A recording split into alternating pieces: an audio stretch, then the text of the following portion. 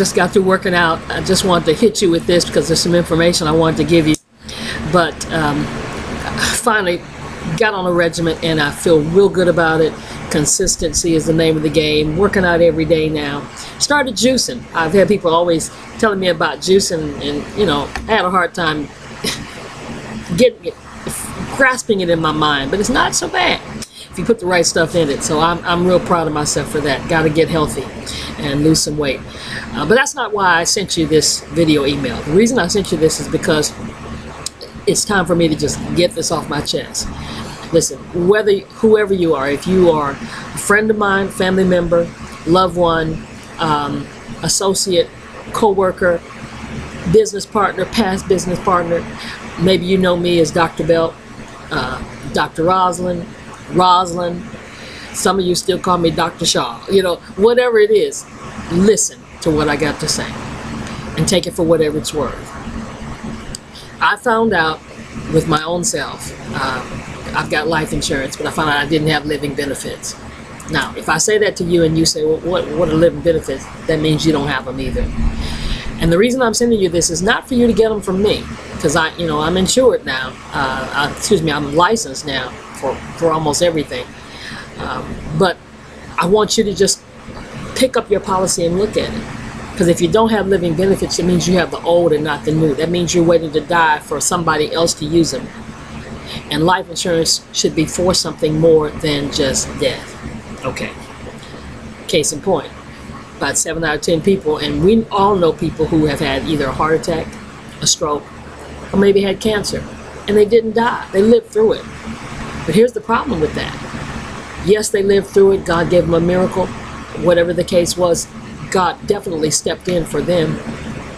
But when you go through those kinds of sicknesses in your life, the first thing that gets hit are your finances, because you're out of work.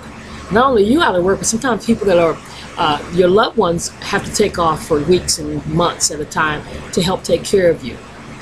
The benefit of living benefits is that you can get money from your policy while you're going through whatever you're going through, the recovery process. And see, it's a good thing not to be stressed out about money. How are you going to pay the bills? Is the house note still going to be taken care of while you're recovering? You may fully recover because God is a miracle worker, but then your money is not recovered. And a lot of people go bankrupt and have really financial difficulties and then experience stress that they shouldn't even experience because they just didn't have living benefits. Again, whether you get it from me or not, just check it out. You need to have, if you don't have them, you have the old and not the new life insurance. Because the new life insurance is for life, not only for death. Okay, second thing. Many of us are reaching that age of retirement and we can't retire because we don't have enough money to retire, because we didn't plan for retirement. Some of you got your monies in 401ks. I'm telling you, listen to me.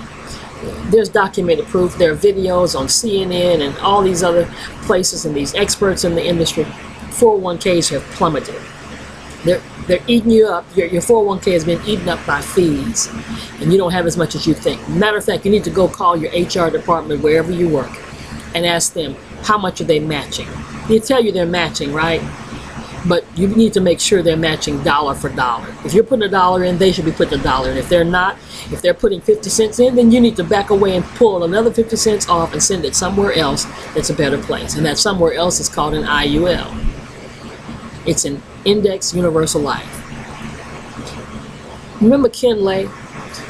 Man, Ken Lay has gone on, and his wife is sitting pretty with $400 million that Enron, people lost all their money, and they've been trying to get their money back. But guess what? That $400 million could not be touched by anybody.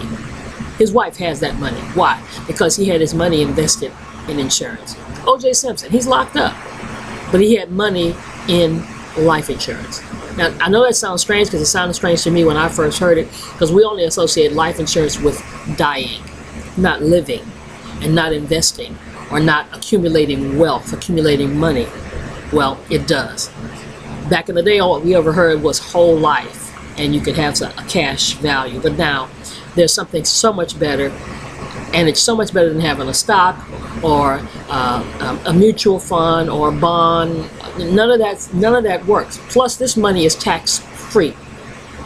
So you pay taxes while you're living, but you're not supposed to pay taxes when you retire or when you die. It's not supposed to happen.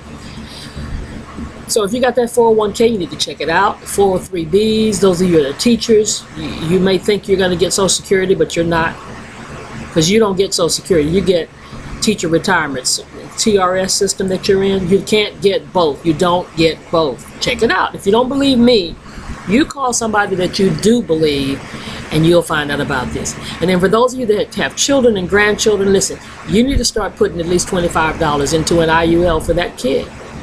If you put $25 a month for that child, starting at the age of 3 or the age of 10, I mean, by the time they get to college, there'll be some money in there for them to go to college, maybe $9,000, $10,000. But by the time they retire, it could possibly be $500,000, even $1 million worth of cash available to them, tax-free.